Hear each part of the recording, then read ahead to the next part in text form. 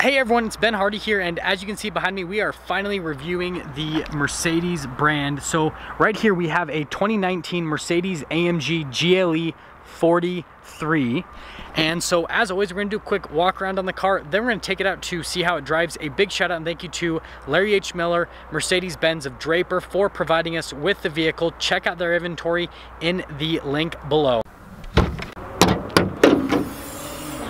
So under the hood here we have a twin turbocharged 3-liter V6 that goes through a 9-speed automatic transmission. In terms of fuel economy, it's 17 around town and then 22 on the highway. Power outputs are 385 horsepower and 384 pound-feet of torque. So let's start up front. Let's go to the hood first and foremost. So you can see these muscular lines on the hood. I love the look of it. It makes this car just look so much better. And then you see the venting at the top kind of make it look a little bit sportier. And then just down below, we can see that we've got the LED accent lights with the projector LEDs as well. We've got the Mercedes logo that doubles for the adaptive cruise control, and then there's a camera just below it. And you can see just how big the whole front grille is. You do get a little bit of fake venting there, but that's okay. It still looks cool. Parking sensors on the front, and then they do black trim at the bottom. Kind of looks like a front splitter, which is definitely a neat touch to have on an SUV. Around the side here, it is kind of crazy. So we've got 285mm, 325mm, and remember, this is an SUV, guys. And then we've got 22-inch rims, and you can see just how massive the brake calipers are on these rims. It is absolutely crazy. And then you've got this little side step that runs along the side of the Mercedes, and then you get the badging right here, bi-turbo 4MATIC, since this is all-wheel drive. But let's head to the back now. Here's our key fob. You got a couple simple functions here. You got your lock and unlock, and then you've got the tailgate release. So if we hold that down, that'll open up the rear hatch for the GLE 43 AMG. And we can pop into the rear here, so you can see there's this nice little cargo cover, and then you can see everything's kind of like covered up. So not gonna mess anything up for the first owner, but you can see there's a little spare tire underneath there. You do get a 12-volt first aid kit that comes with the Mercedes as well. And then to lock the car, you can actually lock it from the exterior. So press that button, that'll lock it, and then you can do this to lower it down. And if you press it again, then it'll stop at the point where you lowered it down to. And then we can go over the design in the rear. So let's go with badging first and foremost. So we've got AMG GLE 43, and you've got the full wraparound LED tail lamps. I think it's a really cool design, and this is a coupe, so you can kind of see it's got that slanted roof line. You've got the Mercedes logo. You've got the quad outlet exhaust, so really cool design there. And then you've got parking sensors on the rear with the little receiver hitch tow package.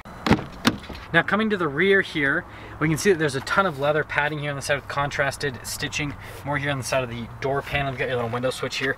You've got one of the speakers for the sound system, another one just down below, and they got this beautiful black trim at the top. And now looking at the seat here, you can see that the seat full leather on the seats looks really, really nice in general. And the legroom back here is actually pretty decent. You can see you've got some controls. You've got your heated seat controls here, and then you've got your little climate controls as well. So it's really nice. You can kind of customize that a little bit. And if we press this little thing, you can see it pops out for, looks like an ashtray, which is kind of funny to see that, but it is a European car.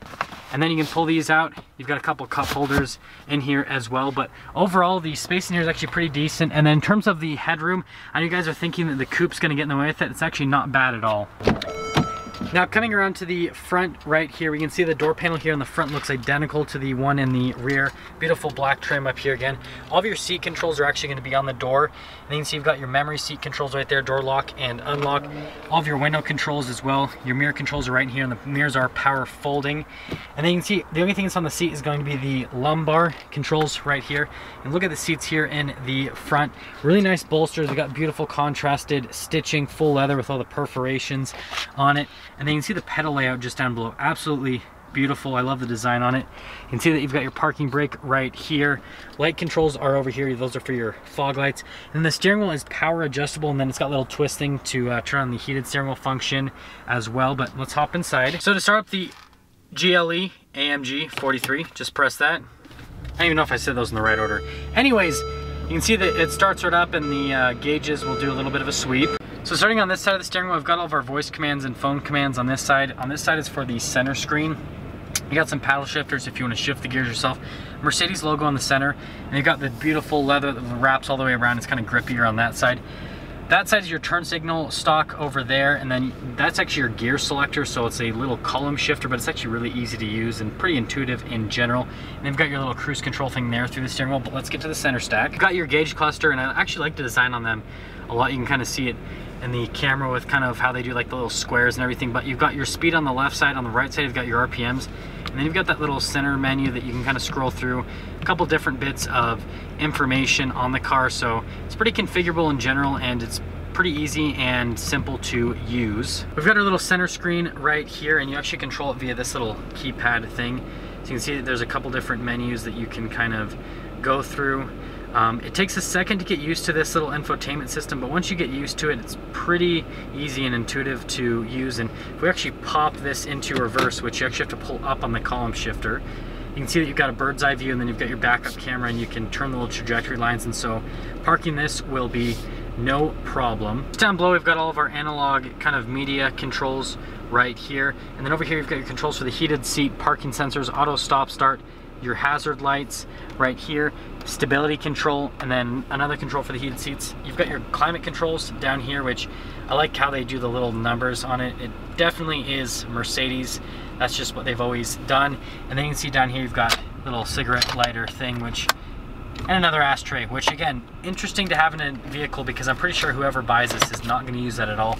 Cup holders right here, and then you've got a couple different functions right in this area. So this is kind of like your hill descent control. It does have the suspensions, you can raise it up.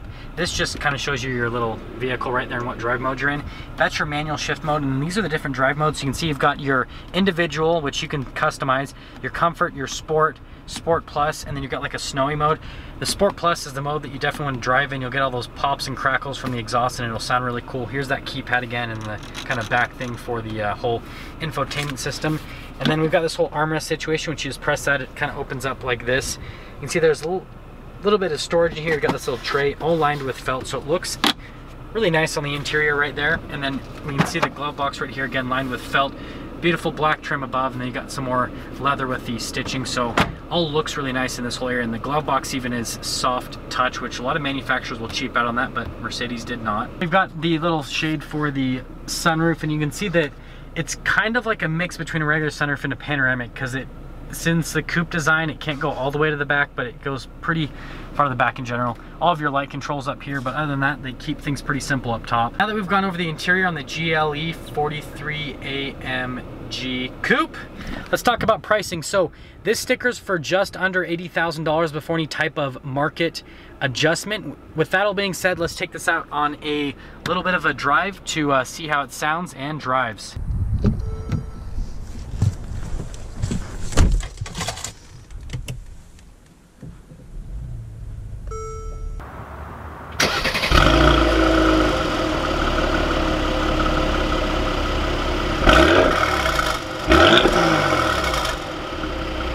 Before we set off, let's talk about visibility first and foremost. You can see visibility of the hood. It's actually pretty easy to see. It slopes down abruptly. You can see visibility throughout both of the mirrors on the car. Window stickers get in the way, but forget that. And then you can see visibility throughout the rear. So it is limited a little bit, but it does have the blind spot monitoring, so that'll help out with that in general. But it's not as difficult to see out of this as I thought it would be with how sloped the roof line is. And then of course the first order of business is Sport Plus. Yes, so we can get popples and crackles. So a little bit limited on the test drive. Obviously, if I was spending the kind of money that you have to spend on a Mercedes, I wouldn't want any miles on it, so I can't really do a full-on road test, but I can kind of tell you guys what I am seeing initially. So in terms of road noise, I'm noticing that this is actually a very, very quiet SUV in general. I don't hear a whole lot of road noise. And then ride quality actually feels really smooth. The thing I noticed about that Sport Plus, I took it out of it and put it into comfort, is it was holding the gears really high RPMs, which makes sense since it is in the sport mode. But yeah, I mean, that being said, this vehicle, it feels pretty sporty. So like the steering feel on it, you can see that it's relatively light. And you can see that there's a little bit of play in it, but there's not a whole lot in general. So there's kind of that on that whole aspect of things. But in general, this SUV drives a lot better than I thought it would. I thought that with those huge rims and everything, it'd be super rough and bumpy, and it's not. It's really smooth in general. And I think the suspension's gonna be a big component of that. And then in terms of like the sportiness, it feels pretty cool. And we'll put it in the Sport Plus.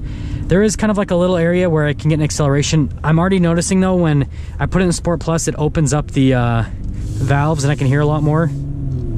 Like you guys can hear that. Yeah, you can hear those little popples. I mean, that sounds really, really good. So, Sport Plus mode is definitely the mode to drive it in. And then I'll get a little acceleration for you guys. But apologies on the short test drive. But like I said, I mean, if I was spending $80,000 on a car, I wouldn't want someone to go and drive the smack out of it before I buy it. Just saying. So here is your very minor acceleration.